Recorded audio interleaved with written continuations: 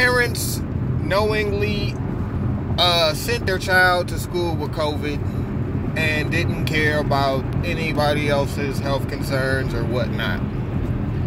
I knew this was going to happen because they have all of these mandates, but there's no, at this point, you know, there's job protection to stop you from getting fired, but there's no special funding if you actually have to take time off to, you know, every job doesn't have sick benefits or COVID benefits. So even though there are some protections with your job, there is no funding if you actually have to deal with this infection. So I kind of saw this coming. I don't agree with the decision of the parents, but this was inevitable, unfortunately, because these parents decided to send their child to school. 75 other students, and I believe, and some staff had to be quarantined. So, yikes.